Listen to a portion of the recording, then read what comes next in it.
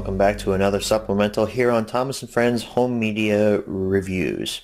This supplemental is of course on tenders and turntables. As you can see right here in front of you, this was our original, in quotes, print that we took a look at back in the OG HMR for this. This was the 1991 print, tenders and turntable. As I should probably have said earlier, it's not turntables, it's turntable on here on all sides. I don't know why or how that kind of error got past the sensors over at Strand VCI, but it did. This is just a quick refresher, of course. So this is the 1991 print. However, I did mention there was a 1994 Time Life print of Tenders and Turntables and a 1990 print also put out by Strand VCI.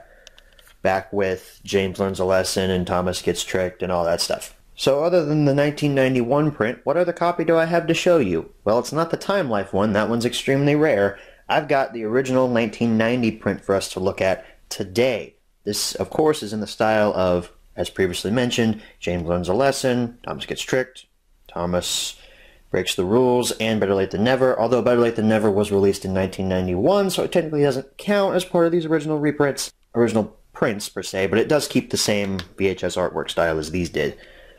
So we've got the Brett Allcroft logo, Thomas Tangen and Friends, Tenders and Turntables. It's been fixed. You can see. This is also a lighter yellow than this one is. This is more like a butter type of yellow, and this is more blaring heat, sun yellow. I don't know. Story seen on Shining Time Station, a little red triangle up there. Never mind this S that came from the previous seller, or maybe it's not an S. I honestly don't know what it is, but they drew on this with a marker, which I'm not happy about. But we've got the same images on the 1991 print with Storyteller Ringo Starr down there at the bottom. Here's the side. Same Thomas as on the 1991 print. The sides are virtually the same, except for the color. And the Strand VCI logo is different. There you go. Now you can really see the difference in the yellows. Backs are virtually the same. Same screenshots on both. But the barcode's been moved down here. And there's the screenshot and everything. Legalese and all that good stuff. Also, this tape on the side, this was extremely worn whenever I first bought it off of eBay. This tape was from the seller, and it's held up pretty well. But this tape down here, that was my contribution to this tape to stop the case from completely ripping apart. So that's why you see tape on there, because this was in very poor shape when I first got it. Now I know what you're probably thinking. Wait a minute, Lego lover.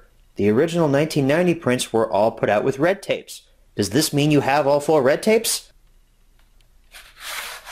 No, it does not. Got y'all good, didn't I? Y'all thought this was going to be a red tape, but guess what? It's not. I thought this was going to be a red tape when I bought it off eBay, but the seller didn't provide any images of the tape in the listing, and I took a chance. This was like $13 or $14 back then.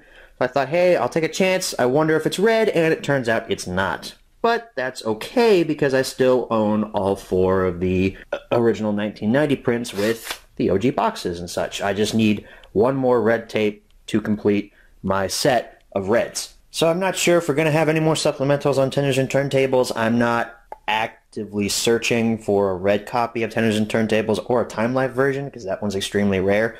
So I'll just go ahead and wrap it up here. Thank you guys so much for watching, and as always, good night, everybody.